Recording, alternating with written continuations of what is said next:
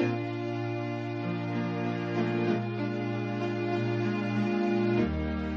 name is Torah Nkomo, and I was born and bred in Bulawayo.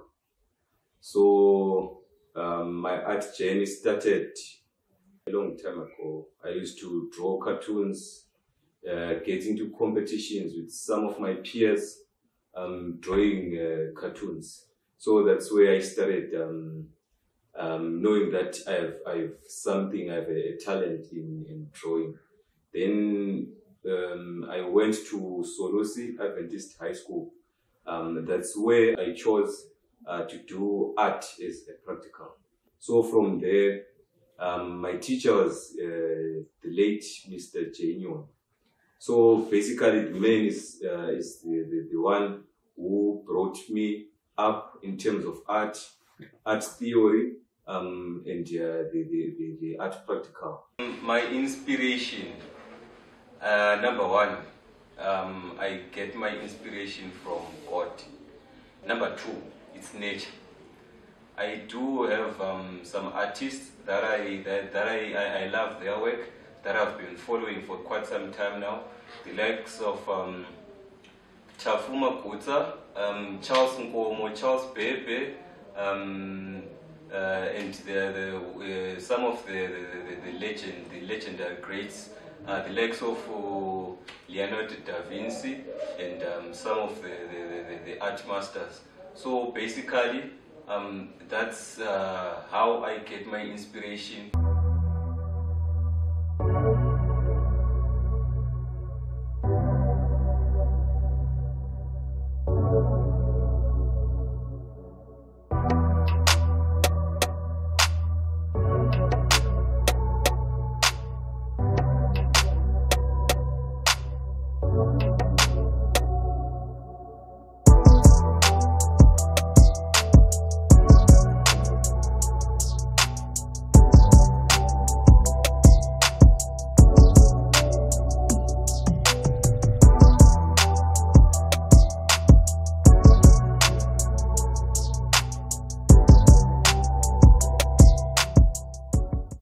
Coming to this particular art piece that I did right next to me here, it's a piece, to me so far, it's my best piece in terms of realism, in terms of pencil drawing so far in my career as an artist. So this piece here took me about, it took me 2 months to complete this piece. So for me, it's a masterpiece because I put in a lot of work into it, a lot of time, a lot of material in producing this type of work. So basically, the reason why I chose to do this piece here, the muse that I had to use, it's a picture that I found on the internet of one of our prominent figures here in Zimbabwe. His name is Elder Koda Takwirei. So yeah, I decided to use this picture because to me it speaks volumes. To me personally, is an inspiration. Because ever since I came to realize a lot of things happening, I have seen him. He's always there within our circles. He's always there in terms of business, and I have an advantage of seeing him speaking live at times. At times, there's also other places like at church where I used to go some of the times, and I see him there. So yeah, basically to me, he's a person that I have learned a lot of things from. So I decided to capture some of his moments and document them down and give him his flowers while he's still alive. So basically, the type of medium that I used, I used charcoal. I used charcoal products, charcoal blocks, charcoal pencils, charcoal powder. So basically that's the only medium that I used, charcoal on pencil. So yeah, basically it's my greatest work that I've done so far. If you look closely to this particular piece, I tried like to bring out the emotion that was within. I tried to bring the best that you can actually see that this a person. I believe God gave me a power to create. So I am a mini creator. I cannot breathe air into something for it to live, but I believe I can, with my brush and my pencil, I can create something that's almost close to the type of medium that God used. So basically, this is Mr. K, Dr. K Chakwirei, and I am the artist.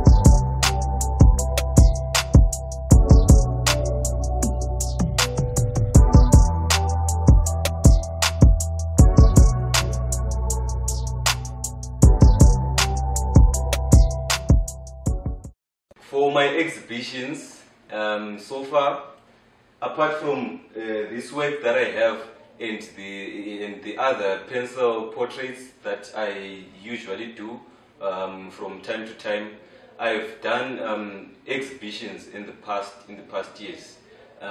Last year, I did a total number of 3 exhibitions. The first exhibition was at Lion and Cheetah Park in Harare. The second one, it was in Bulawayo. It was called the Winter Affair. Then the third one was Jacaranda Art Festival in Harare. So basically, last year I did a total number of 3 exhibitions. Apart from this, I've got paintings. I do abstract paintings. I do semi-abstract paintings.